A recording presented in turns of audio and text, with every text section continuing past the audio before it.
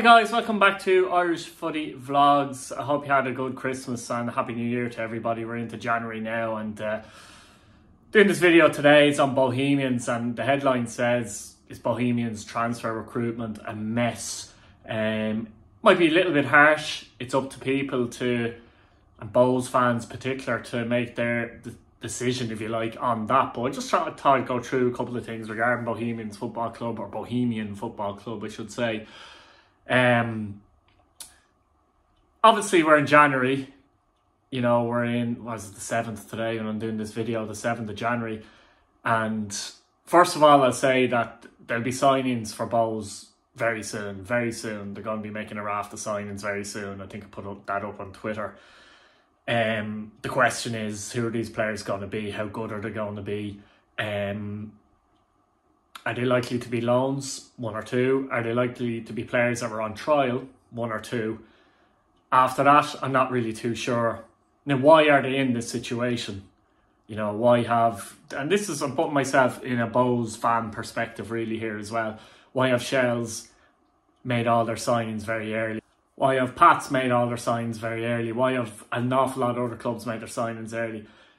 Well, I think first and foremost, the thing that Bohs are definitely struggling with, and this is nothing got to do with their recruitment process, this part of it really, is the fact that they haven't qualified for Europe for a couple of seasons. It's a major stumbling block to try and persuade players to come to the club. They tried to get quite a number of players to come to the club within the League of Ireland as such, but basically failed because clubs like Shelbourne, for example, Pats in particular, them two in particular, in around Dublin, of course, have qualified for Europe. Now, Pats have done it for a couple of seasons now. Derry have done it for a couple of seasons. And obviously, Shamrock Rovers as well.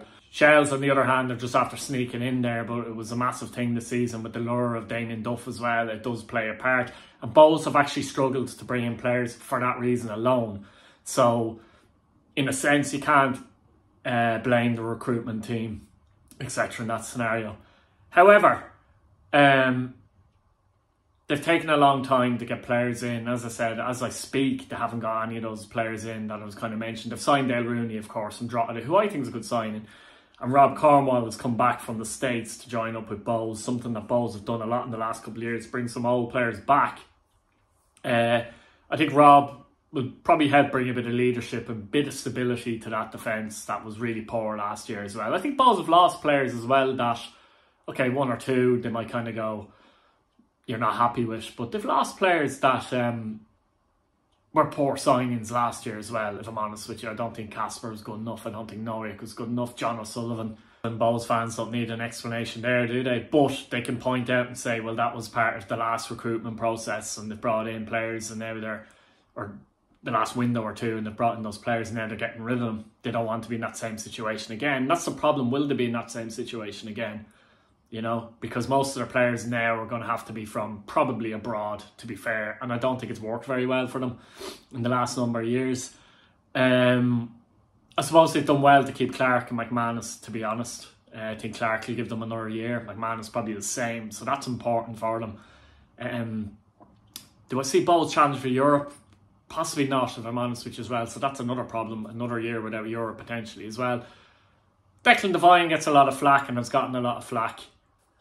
But the problem I have there, it's very difficult for any manager to work in the conditions that are laid out at Bohs, I think. If a director of football at the club in Pat Fenlon that, from my knowledge, seems to control pretty much everything, if not everything, regarding players in, pretty much players out as well.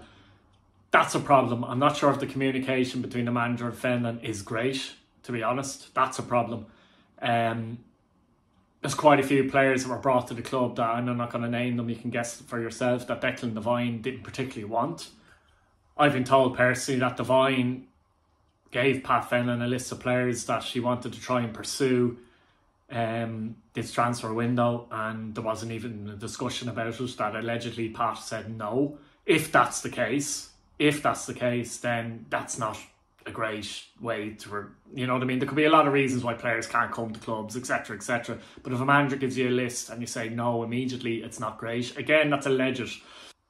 It just doesn't seem it's all hunky-dory behind the scenes on the football, in the football department of the club, let's say. There's a lot of great work done at the club in terms of raising revenue. The club are in a stable position. Of course, they don't want to go back into the situation like they were about 10 years ago. Obviously not. So that has to be taken into account as well. Doing a lot of good work around the community, and a lot of good marketing strategies at the club. All that stuff, brilliant. Yeah, so Bohemians had some technical issues there, lads. So yeah, in terms of Bohemians, all the stuff off the field is very, very good. And as I said, club, they're obviously members club, etc. And you know, nobody owns the club. There's no rich owner of the club, etc. They do have good finances though, but that's you have to give them credit for that, because they built that up over time, and the stadium coming along and stuff like that as well. But at the same time, you know, and it's kind of irrelevant, you know, you need your manager and you need your director working in tandem, I think, in terms of players coming in and that. And, you know, quite a few of the players last year, I know, were definitely not Declan Devine signings. I don't think that works very well, because no matter what manager you have at your football club, surely, and especially at this level, like this isn't like Manchester United or Chelsea or Man City or whatever. You need in the League of Ireland for that to work, because it's hard to tell sometimes if players, especially from abroad, are going to fit into the League of Ireland. And so yeah, a lot of the players from, you know, abroad, outside of Britain, I would say, haven't worked very well in the League of Ireland. I don't know why. I think it's a case of maybe they come in, they just don't understand the league. They think the league is weaker than they think, and they're just going to walk it, essentially. But I've seen it with a lot of clubs, it doesn't work.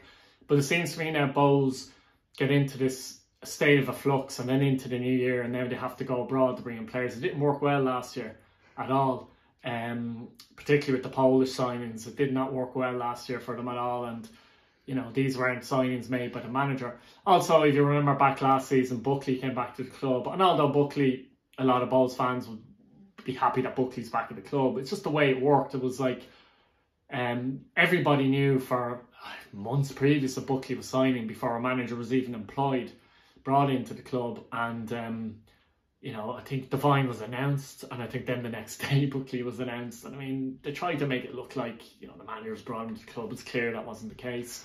So, you know, it's an aspect of Bows that could cause problems going into the season, I think. There's a couple of teams, luckily for them, that might be a bit weaker. I think there's going to be problems with Dundalk as well, huge problems with Dundalk. So, be interesting to see what goes on there. But let me know in the comments, Bows fan or not, let me know what you think of the situation. I don't know, I just think, you know, with Pat there, he's very hard to work with, apparently. I've been told he's very hard to work with, and it doesn't seem like him and Devine are necessarily on the same page. Will that cause problems on the pitch, would be my question as well. Let me know what you think in the comments. Subscribe to the channel if you're new. Hit your bell notification button, guys, as well, so you keep up to the latest videos. And we'll talk to you again.